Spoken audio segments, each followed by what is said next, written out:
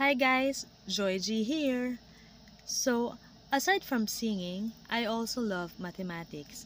That's why I will present to you or discuss to you these trending math problems na sa Facebook. But before that, please like, share, and subscribe my channel, Joy G. So now, we will start to solve the problem. For the first line, there are three images, same images, wherein we can count the sides. We have a hexagon, a pentagon, and a square. So, if we're going to total those sides na na-mention natin for each image or each figure, we can get a total number of sides which is 15. So, 15 plus 15 plus 15, since we have three same images, a total of 45. Charan! 45.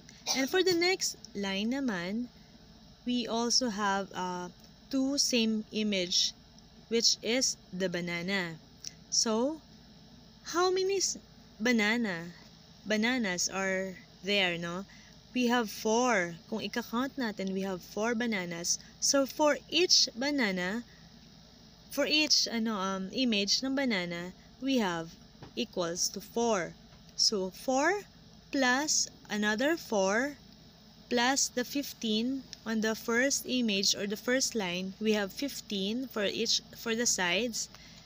We will now get a total of 23. Yes. So, yun, medyo tumatama pa tayo dun sa second and the first part.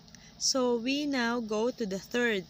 3. Kasi 3 o'clock yung isang bagong image natin. Yung clock. 3 means 3 o'clock equals 3. So, 3 plus 3 plus 4 bananas, we get a total of 10. So, ayan. So, tatlo. So, ang question dun sa last part, we have the kung mapapansin natin yung sa mga sides or shapes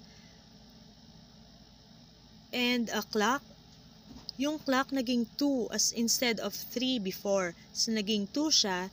And then, the banana, kung makikita natin, naging 3 lang. Which is, ang original is 4. So, kung meron tayong keen eyes, makikita natin yung number of banana na yan na only 3. So, meron ding isa pang banana which represents a total of 3. And then, the last image for the last line, makikita natin na nawala yung square. So, kanina, 15 yung total ng sides. So, 15 minus 4 equals 11. Since meron na tayo mga equivalent for each figure or image, ia-apply natin dito ang formula which is the PEMDAS. PEMDAS formula. PEMDAS means parentheses, E for exponent, M for multiplication, D division, A addition, and S for subtraction. So, 11 times 3 equals 33. Then, we add the clock, equivalent to 2, and the banana, which is 3. We will get an answer of 38. So, yan. Masasagutan nyo na ang mga Facebook math trending problems.